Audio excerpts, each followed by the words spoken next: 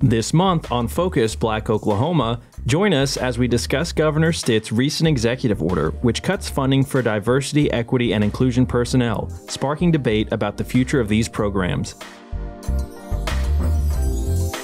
Explore heat mapping in Oklahoma City with a team of scientists. Travel with an FBO correspondent to Palestine. And celebrate the vibrant hip-hop scene of Tulsa's Greenwood District and hear about its musical pioneers. All this and more on Focus Black Oklahoma. Focus Black Oklahoma is sponsored by Phillips Seminary, welcoming Carrie Newcomer in concert January 25th at Harvard Avenue Christian Church in Tulsa. Learn more at wherefaithleads.com.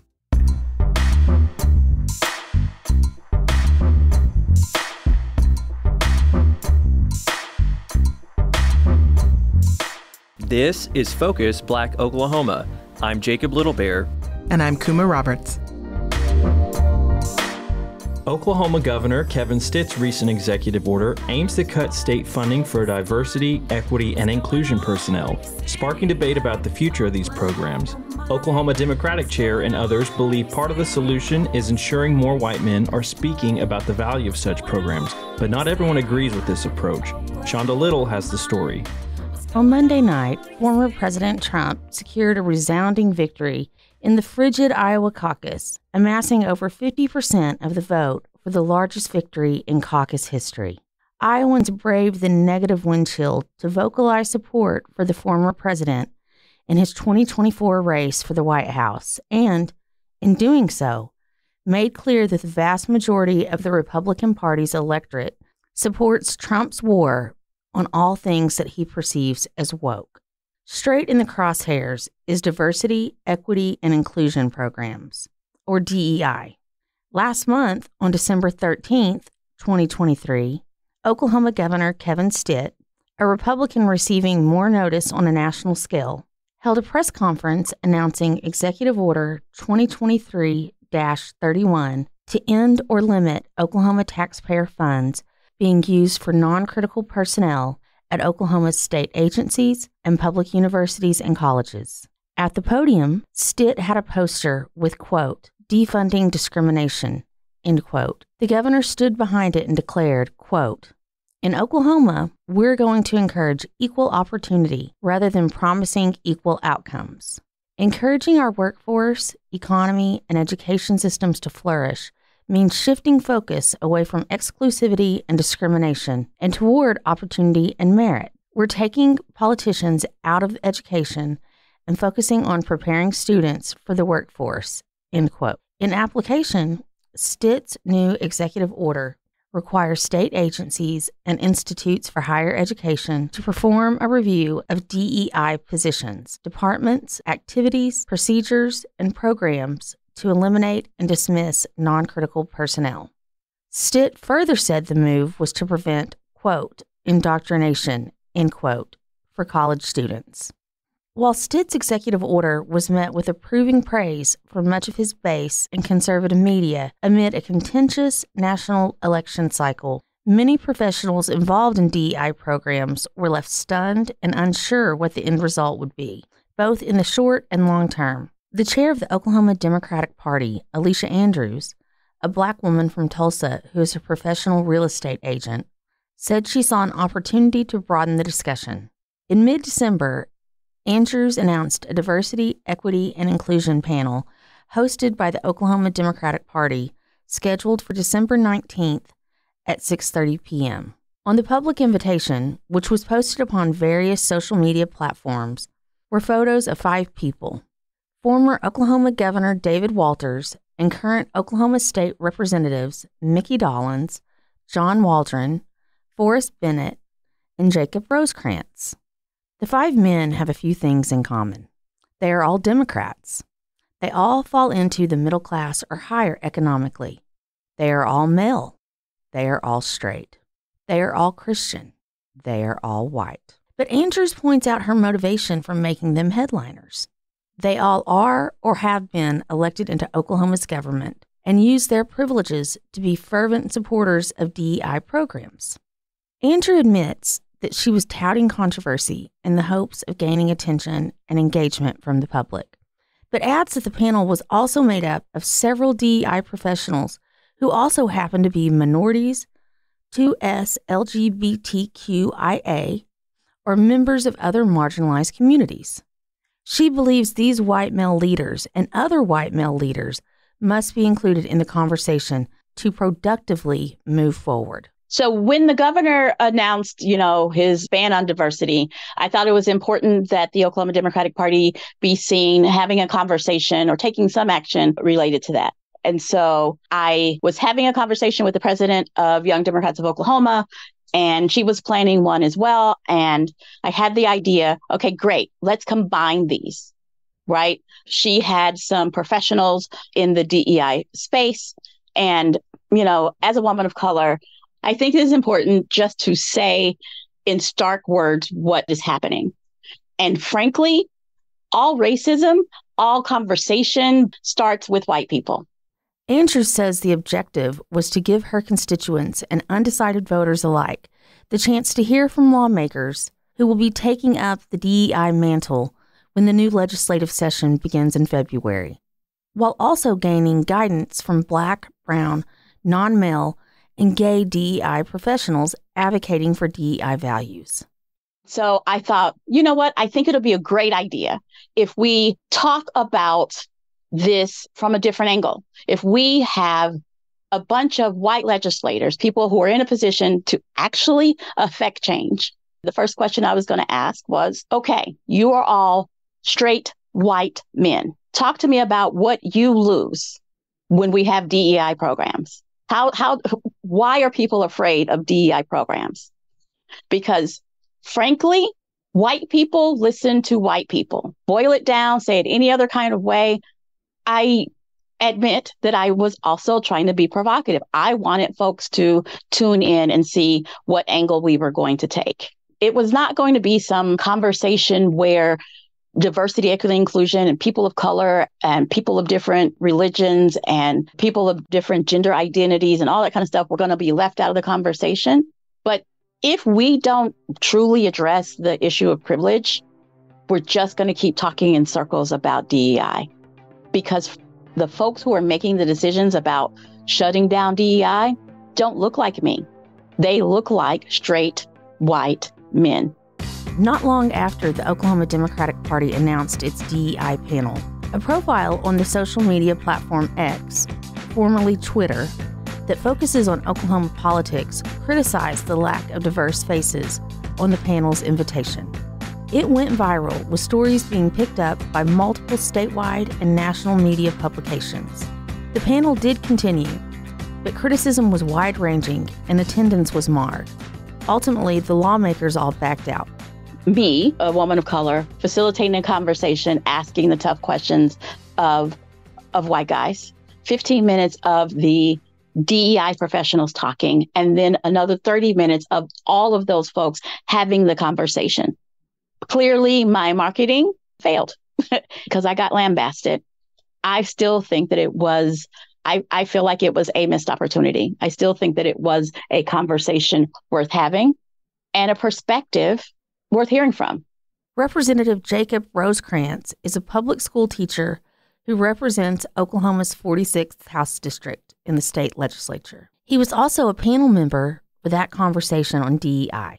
He says he is dedicated to expanding educational opportunities for all his constituents and Oklahoma residents, regardless of their racial, gender, religious, or socioeconomic backgrounds. He says he was also excited to learn more about the need for DEI from expert professionals and everyday Oklahomans. I don't know what it is they have against diversity, equity, and inclusion programs. It's become kind of a far-right dog whistle, I mean, if you remember back with the CRT scare is what I call it, just real hardcore fear-mongering that's directed towards a certain portion of the GOP voting base. That's why I think these things are happening. Although Rosecrants and his legislative colleagues ultimately withdrew from the DEI panel, he still defends Andrew's objective and believes the panel could have been a positive conversation in the right direction. Alicia Andrews done a great job. When this all went down, she really wanted to make sure that we had a good, deep conversation about DEI programs in general. And she wanted it from the perspective of elected officials and from the perspective of white men elected officials. And it's almost like a reverse psychology idea, I think, that she had. I liked the idea because I have so much to learn about diversity and inclusion and equity that I want to be involved as much as I possibly can, including having tough conversations and to talk about my own privilege. And that's what I really thought I was going to go on there and do, along with the rest of what turned into a kind of a DEI panel. This idea makes sense when you hear me talk about it. And when we have the conversations like we did with Alicia, it all made sense. Now, what happens is that we live in a social media world. And then somebody got a screenshot of these white dudes just chilling for the diversity, the DEI panel, and that went basically viral. And it's the world we live in. We live in a meme-ified world, and it's a sad thing sometimes because you sometimes lose the importance of what the original idea was, and that's what happened. So all of us on the panel decided to back out just because. Again, it had already gotten so negative, and there's no reason to have a negative conversation about that. And also, we wanted to focus on the voices that are marginalized, and that was the thing. That was also part of this panel. It just wasn't presented as that way. Both Andrews and Rosecrants have refocused on introducing new efforts to protect and expand the principles of DEI in Oklahoma. Both say that the alternative would be too dire for Oklahomans and the state's economic development. I fear that Oklahoma is going to become this island where people don't come here and where our young people can't escape because they're not going to be prepared to compete elsewhere. They're going to be here in this world, not knowing the language and the inner workings of DEI and not be able to participate equally in other states that do recognize and practice inclusion and equity and acknowledging diversity. I fear that we're going to be this island who cannot compete. For Focus, Black Oklahoma, I'm Shonda Little in Cheyenne.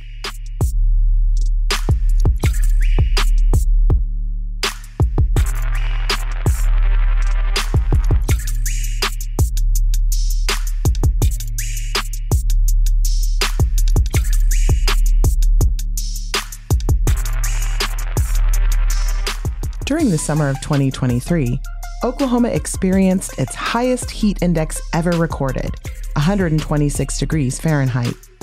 One technique scientists are using to learn how best to adapt to climate change is called heat mapping.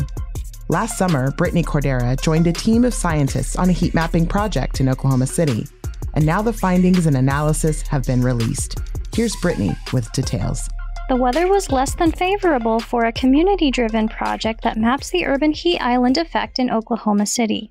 Volunteers walked around the city and drove in their cars to collect data on heat and air quality. It was a rare cooler day in August. Temperatures hovered around 87 degrees, and it was cloudy and rainy most of the day. But the rain didn't discourage Sarah Terry-Cobo, the city's associate planner for the Office of Sustainability. She woke up at 4 a.m. to get the heat mapping campaign started for the day. Urban heat islands, and it's totally raining today. Makes for great radio. And it's really unusual for a late August for it to be rainy like this. We do all the planning, we do everything that we can, but we can't control the weather, so we just have to go with it. Terry-Cobo pulled out her phone to take images of parking lots, sidewalks, and even the OKC streetcar using a consumer-grade thermal imaging device attached to her iPhone. She's surprised by the temperature differences between the concrete sidewalk and the prairie habitat at Myriad Botanical Gardens. Places that were cooler showed up as purple and blue, while hotter places were orange, yellow, and red. Oh, look at this. I just love the contrast with the sidewalk at 92 degrees, 93 degrees, and then this big old, maybe it's a spruce, I'm not sure, at 85. I mean, it's not a lot, but... So what we're seeing right now in the Myriad Gardens is a great example of a potential cooling strategy for urban heat islands. The heat mapping project, funded by NOAA and spearheaded by the Climate Adaptation Planning and Analytics Heat Watch, also known as CAPA, and local organizations, has been active since 2017 to collect data on how parking lots and buildings can amplify the impacts of extreme heat, while bringing awareness to the uneven distribution of green spaces in cities. Terry-Cobo says the urban heat island effect impacts areas of Oklahoma where there is uneven distribution of trees. These areas, she says, tend to be historically redlined. There's definitely a swath pointing northeast, east of Interstate 35, where you've got more trees, but that's in areas that are undeveloped. That's not necessarily in some of the neighborhoods, because on the northeast side of town and the east side in general is historically redlined. The rain continued throughout the day. Thunderstorms rolled into the afternoon when Hongwan Li, an assistant professor in the College of Public Health at OU, her daughter, and Amy Matlin Dixon, a PhD student at OU's School of Meteorology, picked up their equipment from Pitt's Recreation Center. It's very street or community science, everyone can be the street scientist. Install this in the car and measure the air quality and the heat stress. I rode along with them that afternoon. Lee says this community-driven work is important to get a whole picture of the impacts extreme heat and air quality have on the city. We want to take a deeper look for the heat stress, in the communities. The community-based is the most appropriate way to understand the heat stress better. The average temperature for August across the U.S. was 2.3 degrees above average. It ranks as the 9th warmest August in the nearly 130 years of recorded data. Terry-Cobo says 4% of Oklahoma City's 621 square miles is parking lots. One thing she hopes this data could help with is to show the impact parking lots can have on the neighborhoods near them and lead to changes in the required amount of parking spaces per business. The other great part about this research and the expanded funding that we receive from our partners allows us to do what's called a jurisdictional scan and an intervention guidebook. That will kind of identify, if there is a particular law that stands in the way of us getting rid of parking minimums. Once the data is processed, the intervention guidebook could provide a roadmap for the city to tackle solutions to extreme heat. Solutions like where to plant more trees, restore natural habitat, and install cooling shelters and enclosed bus stops. CAPA says the results for the project should be ready by late October or mid-November. Hongwan Li attaches 2 devices to the windows of her car. She and her daughter are helping researchers on this rainy August day to take air quality and temperature readings around Oklahoma City. Li researches air quality at the University of Oklahoma. Last year, Oklahoma City joined over a dozen cities in a national heat mapping project. Community members just like Lee helped record data that could be used to help cities understand the impacts of extreme heat. The data collected last August showed downtown Oklahoma City was 15 degrees hotter than the suburbs. I'm walking through my neighborhood near downtown. I was surprised to find out that this area with its giant sycamore trees got pretty warm last summer. Terry-Cobo says my neighborhood, Mesta Park, was one of the hottest areas in Oklahoma City. A more affluent area and has a lot of older tree canopy that's intact. That is still pretty hot, and compared to some of these other neighborhoods that we were expecting to be very hot. Trees don't always provide enough cooling. That's because heat gets trapped in roofs, roads, and sidewalks. It creates what's called the urban heat island effect. Cooling strategies are what can come from understanding the hottest parts of urban areas. Last summer, 14 cities, including Oklahoma City, worked with NOAA and citizen scientists to map where the urban heat islands are. Joey Williams is with CAPA Heat Watch. The program provides the equipment for the Urban Heat Island project and the results. Williams says the project started in 2017 and helps cities make plans for how to address extreme heat. As the threat of heat continues to rise and people become more aware that heat is an issue and life-threatening and it affects different people differently, having this just kind of awareness that it's an issue can be a lifesaver. Sustainability offices in cities are taking the results from last summer's mapping to develop ways to adapt to heat. Kansas City, Missouri has already done this, using its past data to show where it lacked tree canopy. Andy Savastino with the city's Sustainability Office says the heat mapping helped inform a new policy. Anytime a developer wants to come in, particularly into areas where you've got old forest growth, our tree preservation ordinance, which we never had one before, now applies so that there is some requirement for developers to replace some percentage of what they take down. Oklahoma City's heat mapping campaign found the city needs more trees and less parking lots to help cool off neighborhoods. And the city is working on a guidebook this year to help leaders figure out the best ways to adapt to extreme heat, like changing parking zoning laws or restoring natural habitat. For Focus Black Oklahoma, I'm Britny Cordera in Oklahoma City. You're listening to Focus Black Oklahoma.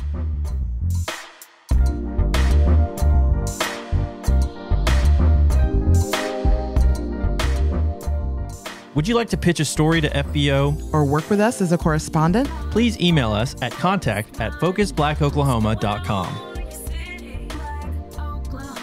Since the October 7 Hamas terrorist attack in Israel, the Israeli Defense Forces' ongoing campaign in Gaza has dominated headlines around the world. The conflict has elicited polarized reactions across the globe, including here in Oklahoma. One FBO correspondent visited Israel and Palestine and shares his perspective based on his personal experience. Here's Written Quincy.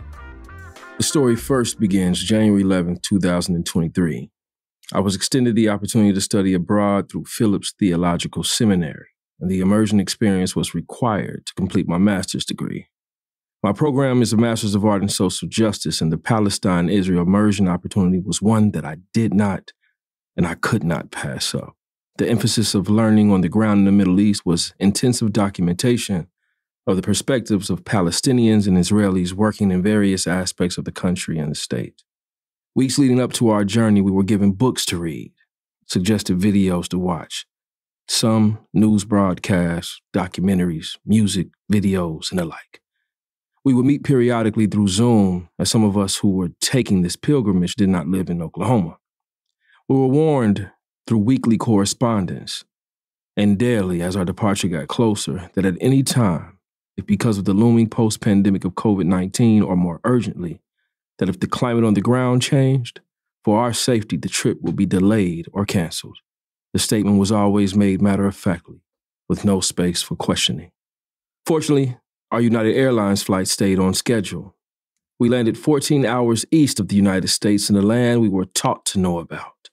Expectations of biblical imagery, expectations of political imagery, expectations of social representation that was to fit an image that the Western media painted. I was met with none of the aforementioned. Our host gathered us together and explained what we should expect before we made our way to customs and through Ben Gurion Airport. The instructions were simple and to not deviate. State, I am here on pilgrimage to tour the Holy Land, period. Nothing more, nothing less. We understood the instructions. Everyone understood, everyone followed. Shortly after, our group and everyone traveling on our flight were met with a military presence that echoed an alert. The uniforms, bulletproof vests, and machine guns silently spoke a language of their own. But me, I interpreted. There was a line. The line was explicit and tacit. The line was invisible, yet easy to see. It was apparent that that line had been crossed. It was apparent that there was an anticipation and angst for it to be crossed again. We were present to study the line discreetly, with respect for those who drew the line, lived on both sides of the line, those who died crossing it, those who died trying to erase it, and those who died retracing it. For human rights, I chose to resist against the Israeli occupation, choosing international law, doing the work that I do, advocacy work. But sadly, as a Palestinian, regardless what you use to resist this occupation, you will be called a terrorist. If it's a pen or a paper, if it's a stone by a child, or if it's an M16, regardless, you'll be a terrorist. That is a clip of a briefing with Milena Ansari of Adamir Prisoner Support and Human Rights Association in Ramallah, Palestine, which is situated in the West Bank. The significance of my visit and the meeting with Milena, January the 11th, culminates 9 months later, October the 7th, when Hamas reignited the nearly 80-year-old conflict that has remained ablaze since Zionists occupied Palestinian territory during the Nakba, where in 1948, More than 700,000 Palestinian Arabs were forced to flee from their homes and were expelled. At this same time, almost 1 million Jews were expelled from Algeria, Egypt, Iraq, Libya, Morocco, Syria, and Yemen. It is present day that this generation has witnessed the deadliest times of the conflict, where in 2023 alone, approximately 1,200 Israelis and at least 17,700 Palestinians have been killed in 64 days, as of December 9th, 2023. As a result of the tension reaching the height of volatility, international supporters of the Palestinian plight have organized across the globe. Millions have amassed to demonstrate in opposition to the apartheid enforced by the State of Israel in the forms of rallies, protests, marches, and demonstrations. Of these acts of civil disobedience, many supporters are Jewish organizations who are in allyship with Palestine. Locally, Oklahomans Against Occupation has organized peaceful rallies and educational forums for Palestine in both Oklahoma City and Tulsa. Attendees are encouraged to show solidarity with Palestine through signs, flags, and kufias. Back in November, I ran into a longtime friend, Dylan O'Carroll, at a rally at Tulsa City Hall. Dozens of people whose ages ranged from toddler to seasoned elder stood shoulder to shoulder chanting, "From the river to the sea, Palestine will be free. From the river to the sea, Palestine will be free." I had not seen Dylan in some time. He knew I had traveled to the Middle East from following me on Instagram. He may have liked one of my posts, but we hadn't had the chance to talk in person because of, life. Ironically, we happened to be at the same rally, but not because of happenstance. We needed to keep the conversation going. We met a few days ago. Dylan, a.k.a. JYD, Junkyard Dog, explained his connection. My great-grandfather, Irving Zeff, he immigrated from Palestine as a teenager to Detroit. So some would consider him to be in diaspora. His family had lived there for a long time. He is actually what they consider to be a Palestinian Jew, which is a phrase that was very commonplace as far as my understanding goes at that time. It was under that time, he was born and raised in Jerusalem. Jerusalem, as far as my understanding is, there was some tensions between people, but not about land. Right. It wasn't about sharing was commonplace, right? Like if there was tension, it was not about you don't belong here. You could be Jewish. You could worship in the temples of your God, and that was the case pretty much for Muslims and Christians as well. There's always been if you ever talk to someone who practices Islam, they'll always say Jesus Christ, and the practice of Judaism is respected in the Quran, right? That's a very specific thing that they will say. So this version of Jerusalem, of Palestine, where my great-grandfather was born and raised, that there was people got along. Not to be reductive, to say people got along. And if there were tensions, it wasn't they did not mirror or reflect the tensions that are there now, because the tensions that are there now are created by international conflict, they're created by international bodies, they're created by colonialism. Dylan further explains his understanding of Zionism from his Palestinian Jewish descent, even after being influenced by his dad, who adopted Zionism, not from his grandfather, but from a Western ideological interpretation of how Jews and diasporic Jews should be positioned. He dives into the surface of this complex thought. I think it's a living practice in Jewish culture, though. I think it's a living practice in Jewish culture based on an ideology that, as you said, was crafted by intelligentsia, right? That was influenced, upper, power, people in really elite power, power circles. And I don't want to block their blessings, right? And here's the thing.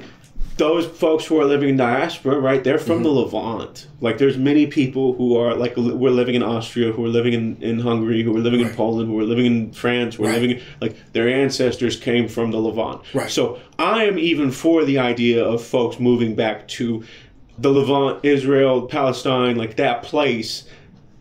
In like that should be encouraged. Like, you want to move back there, move back there. There should be no borders. There should be no, like, that should be welcomed. It should be accepted. Right.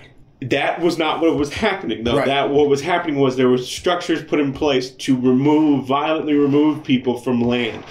The depth of this conversation continued for nearly an hour that could easily extend 3 generations in length. We did not reach a solution, and nor did we attempt to. However, as the two of us sat and reflected on where the state of the conflict is today and where we, as Westerners living in the United States, both descendants of a people who have suffered, both citizens of an empire who itself has perpetuated the ills of colonialism, not to mention economically supported the oppression of Palestinians, Dylan concludes. Like, we learned the Holocaust as a way of, alongside of learning, like, black slavery, at Harvard Middle School. The intersect between the black oppression in the United States and Jewish oppression in Europe. Jewish oppression in Europe. So I get that intersection, and so I now have this, like, this mindset of, okay, like, there are people who are working against forces, and these forces are similar, and they're around the world. It's a shock to so many people in the generations above me that Israel could be in the position of oppressor. The only way you could see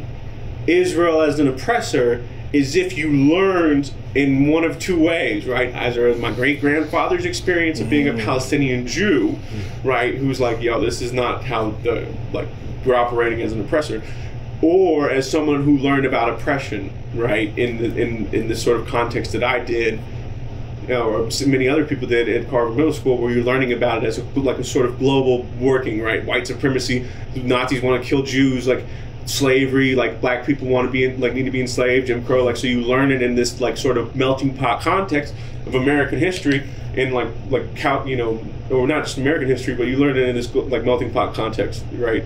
I have that perspective. Also, my father was Irish. He grew up with that same sort of context and understanding of, like, globalized oppression, because the Irish have been oppressed for 800 years by the British. Yeah. So, like, he was giving me, like, yo, if it's rocks versus rockets, you're always on the side of the rocks. For Focus Black Oklahoma, I'm Riton Quincy in Tulsa.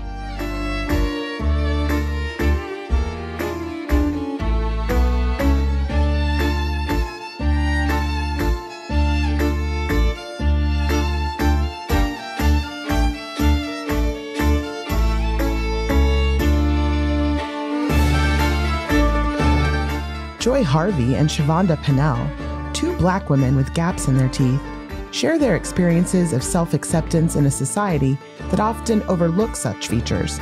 Their stories emphasize the need for broader inclusivity and recognition in beauty standards, highlighting the slow but growing acceptance of diverse physical attributes.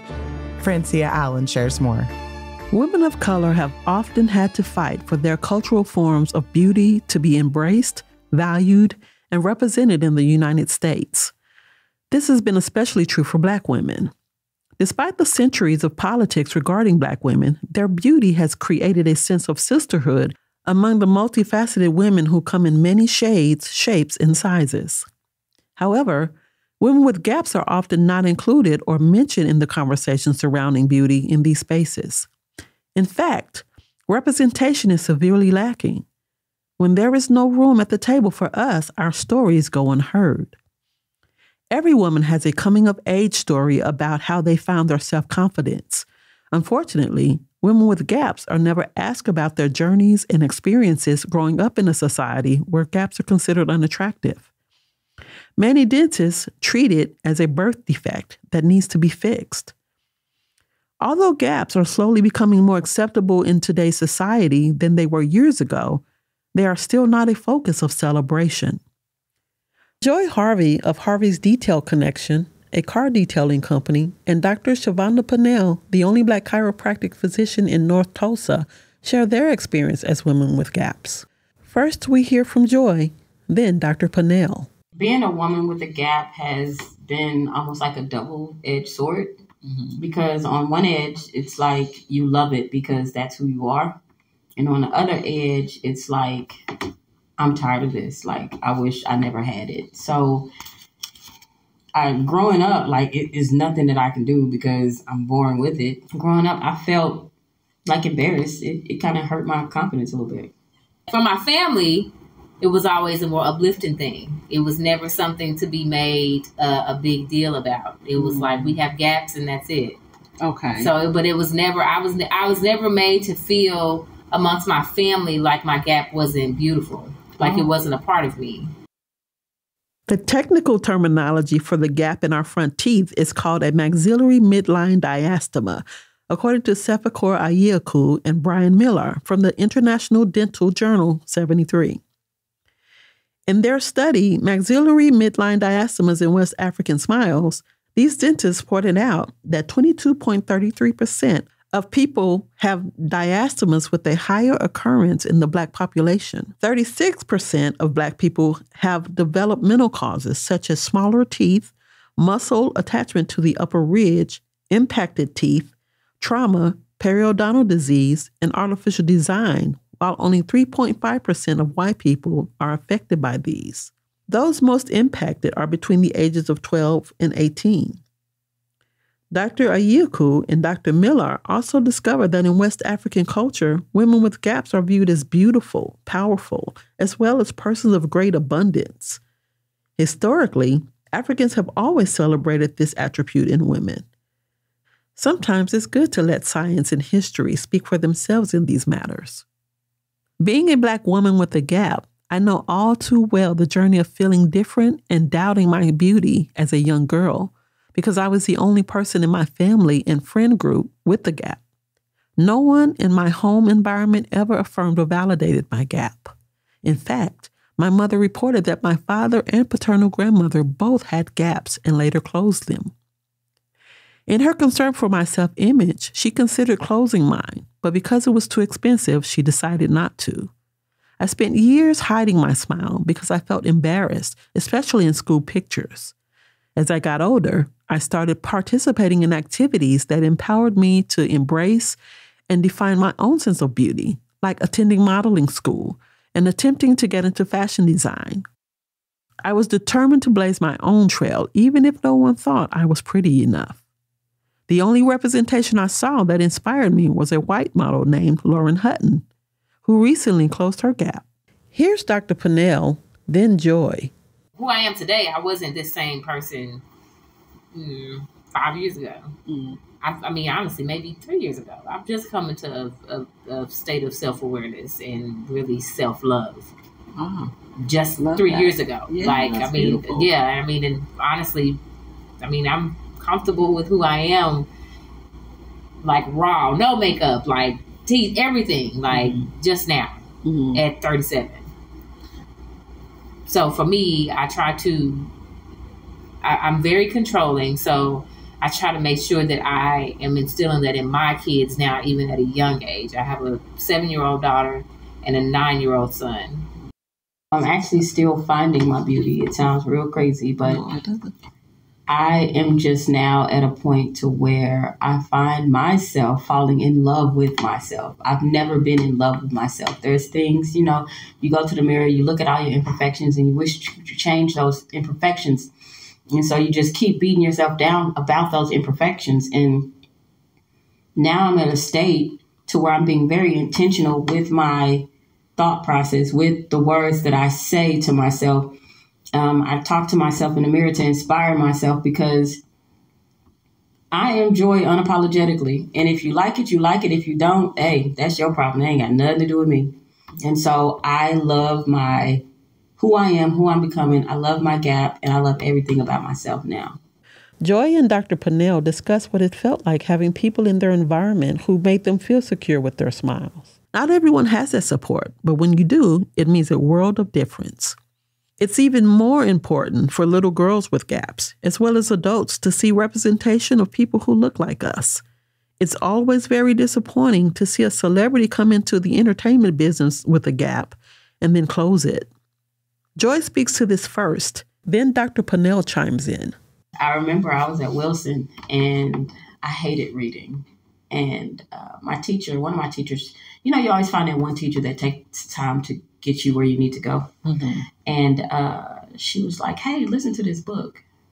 And I was like, listen to this book. I want to say it was I Know Why the Caged Bird Sings. Oh, okay. Maya Angelou. Yeah. And I looked at it and I looked at her and I was like, I want to say she has a gap. I was like, wow. And so I started, it made me more attracted to the book because she looked like me. I've never seen anybody with a gap that was Black that looked like me. So that was actually my first interaction with someone that looked like me, had the gap like me, and inspired me because that book was amazing. I never heard it talked about besides it just referring to me having a gap like my aunts. And then my aunt Love, who I'm really close with, she did a very good job of making me feel good about my gap. It would be like, your gap is cute. Like, you look cute. Like, I got a gap and I'm cute. You know, so it was more like of an uplifting thing. Yeah. Like, and even with my mom never made me, if she talked about my gap, she would say, like, look, it's like his cute gap. Like, it's cute. Like, it's a cute thing. Dr. Pennell and Joy share a message for other women and little girls with gaps. Wholeheartedly, unconditionally, love yourself.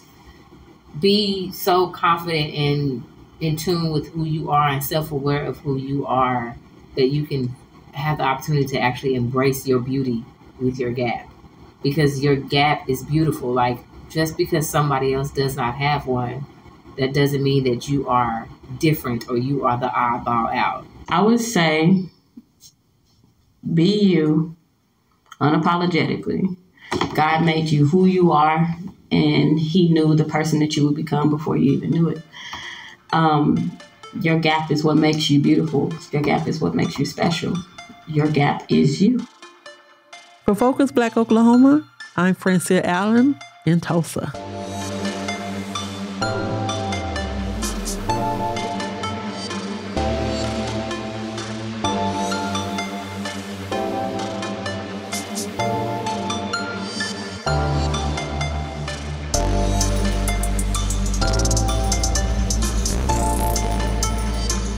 Tulsa's Greenwood District is a burgeoning epicenter of hip-hop led by artists like Mr. Burns, Manifest Greatness, and 9 Milla.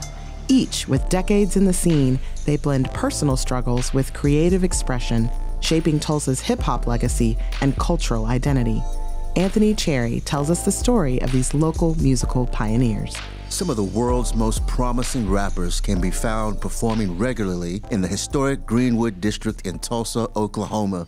From battling societal norms to breaking through industry barriers, 3 artists shared their talented voices to help shape our city's hip-hop scene. They delved into the challenges they faced and the triumphs they've celebrated on their journey from the dive bars of Tulsa to the international world of hip-hop. These lame devils have been cursed since my conceiving, but my ancestors moved through this vessel that's temporary. You would think I'd do voodoo by time I can even take it back to when I first hit the scene. I was just doing battles. I was just going from like project to project, like Apache, Normandy, Comanche. Mr. Burns, also known as Earl Hazard, has been on the Greenwood hip-hop scene since 2000. The former frontman of the local band Freak Juice speaks on the early days of his career when he decided to take the risk to invest in himself and his talents. So a lot more invested before you put your voice out there. Yeah, we had to buy our own CDs and stuff like that, you know, and print them ourselves. And so, like, I did the artwork, you know what I mean? So I drew up the artwork on paper, we scanned it, you know, we got it printed off, but we went through disc makers, we had to order the CDs, we had to sit there and print them ourselves, you know, printing 5 to 10 CDs at one time, and we're printing 500 to 1,000 CDs, you know, like, but just making the beats, sampling, you know, we did floppy disk. Burns' investment into himself eventually began to pay off. Getting shows, and then when I started getting shows and getting bigger, getting paid for shows, you know, I had, and then especially after I had my first son, and I started having more kids, and, you know, just being able to feed my family doing this, because I have fed my family, doing music, touring, and all that. just really making my mark. I love you, love it when you come through. We can chop it up like Bruce in the Kung Fu. Maybe did I fuck up? Well, maybe time's a couple, but held on to the rock though. Manifest Greatness has been on the Greenwood rap scene since 1996. His devotion for his craft is rooted deeply in love. I think for me, I had a curveball thrown at me real early in life. Right after high school, I got married. My wife was shot and killed. So for me, there's a lot of stuff that's blocked out, but it was just a struggle. It was more for the love for me, because it's what kept me out of the pen, out of just doing something crazy. The music it kept me calm. I wasn't really trying to make money like that off of it, man. It was just for the love, and if that came, it came. Cause I'm a leader, I don't follow the pack. You don't move like I move, I'm where the money is at. And you ain't talking money, I ain't hollering back. 9 Miller is an Oklahoma native with 12 albums in his discography. He has been producing, marketing, and distributing music since 1994. When I got in, it's hard to get radio play at that time. Most of your promotion was done by foot. Like now you can push the buttons, which it is lovely. You know what I mean? But I'm just saying, like I got most of mine. I was out the trunk, state to state. So I got to see a lot of the world, live off my music. Yeah, it shook a lot of hands, made a lot of fans face to face. 9 Miller credits the Greenwood and larger Oklahoma rap scene with saving his very life. I feel like him kept me out the penitentiary because I changed my ways and a lot of my thinking. I started that journey. I had to go on and complete it, make it happen. I wasn't going to get sidestepped no more. And then I seen a lot of my friends catch them cases and do a long time. I started selling me in plastic packages. And I was my new sack. So we made that CD, wrapped it up, and I got my units from Canada, put them in the trunk, and left. 9 Miller reflects how the industry he has devoted himself to has evolved. And that he helped, and that helped. Most people's out the trunk and just word of mouth and playing it a lot around here and move it on the highways the best you could. Nowadays, a lot of people get to go on the YouTube and stuff like that, but you didn't have all them avenues back then, so it was hard. And a computer and a mic didn't make a studio back then. You was with the 2-inch reels, the 4-inch reels, and really slicing them and cutting and stuff like that. So, when you see somebody come from the old days, they put in lots of work to where it is now that you might can go viral overnight just because you can't touch that many years in one night. Greenwood rap almost did not survive a 2008 tragedy. Burns reflects on how the loss of the life of a local artist impacted the community. I remember February 15th, 2008, my guy Grimy, Philip Greer, rest in peace, it was a Rashida concert, and he got killed. And after that, that's when the curfew started with the bars and the clubs and stuff. They started shutting down at 2 instead of 3 and 4. And then after that, wasn't anybody trying to book hip-hop. Opportunities dried up significantly for hip-hop artists following this tragic event, but all hope was not lost. Many Tulsa rappers continued to grind, network, and persevere until hope came knocking. Here's Burns. The punk kids would let us get their last 15, 20 minutes while they packing up. We would hook up our phones and stuff like that and rap. And then next we start getting booked and we started getting paid. We didn't even know we was able to get paid for that. So we started booking our own shows. And then after that, that's downtown started picking up. And then we started having all the OGs come down and do shows because it really wasn't a spot that anybody knew of that could exhibit our talent. Man, that was one of my big successes, not the money, not accolades and all that. It was the work that I put in, the opportunities that I helped made for the artists now and the artists to come. Despite mountains of obstacles set before them over the years, proud successes also color the careers of these local artists. Manifest Greatness shares his thoughts. Man, I think some of my successes, man, was just some of the music that I was able to do. Just being able to get out there and rock with some of the nastiest MCs. I still got a long ways to go because I got a lot of individuals that I like to get down with, man. But I've opened up for people like KRS-One, you know what I'm saying? And that's an achievement for me right there. According to Burns, the future of Greenwood rap culture looks bright and shiny. The future looks like we're going to finally, here in a few years, I'll give it 5, we're going to internationally be recognized as a mecca. Speaking on that, I'm currently working on a script for a documentary called Mecca in the Middle, and I'm going to be going all the way back to the beginning of, I'm going to be talking about Greenwood, the race massacre, the jazz scene. It's a documentary about Tulsa hip-hop. Burns alludes to much more than good music on the horizon. Movies, cinematics, big tours, festivals. I heard it's some big festivals that's coming next year. I can't say too much, but it's some big things coming, man. Tulsa hip-hop has been through a lot, and we deserve every bit of success that is on its way. Nine Miller, with a spirit of gratitude, reflects on the longevity he has had in this industry.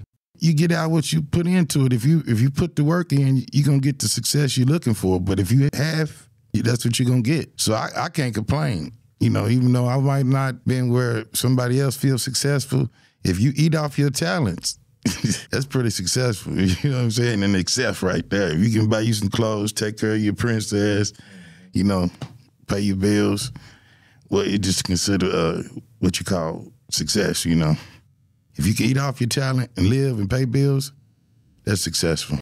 Greenwood's rap tapestry is dynamic, weaving together stories of struggle, triumph, and relentless pursuit of cultural expression.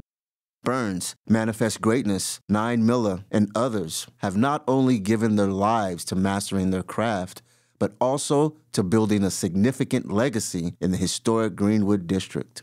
Supporting local artists is foundational to an ever-evolving Greenwood music culture. For Focus, Black Oklahoma, I'm Anthony Cherry in Tulsa. Focus Black Oklahoma is produced in partnership with KOSU Radio and Tri-City Collective. Additional support is provided by the Commemoration Fund. Our theme music is by Moffett Music. Focus Black Oklahoma's executive producers are Quresh Ali Lantana and Bracken Clar. Our associate producers are Smriti Iyengar and Jesse Ulrich. You can visit us online at kosu.org or tricitycollective.com/focus-black-oklahoma and on YouTube at Tri-City Collective. You can follow us on Instagram at FocusBlackOK and on Facebook at facebook.com/FocusBlackOK. You can hear Focus Black Oklahoma on demand for free at kosu.org, the NPR app, npr.org, or wherever you get your podcasts. Did you know KOSU accepts vehicles as a form of support? You get a tax deduction, and we'll take care of the rest. Visit kosu.org or call 855-277-2346.